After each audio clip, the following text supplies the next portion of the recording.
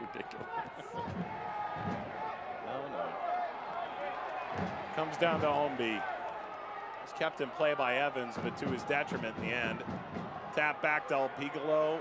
Outside Gomez crossing Lancaster! That's 18 for 17.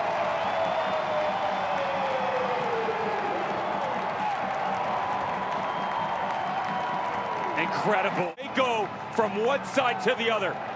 Brian Ownby all season long, head on a swivel, vision to boot. The little 1-2, the spin-off, Del Piccolo gets the overlapping run, and the person who plays that pivot then makes the back shoulder run right in front of him by Jogo. Johnny Be Good, right in front of Cameron Lancaster.